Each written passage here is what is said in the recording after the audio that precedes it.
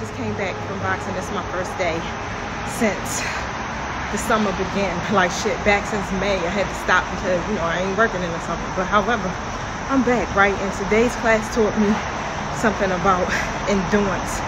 Man, it takes a lot of energy to be able to do this. A lot of, you know, it's like a mental thing almost as it is physical, you know, trying to coordinate and getting the punches and everything together. But the endurance, y'all, what we are going through right now in this cycles of our life, right? Spirit is showing us how to be resilient, and that's how I'm kind of correlating boxing with the same analogy: resiliency, endurance, strength, determination, courage to be able to fight through and push through life, y'all.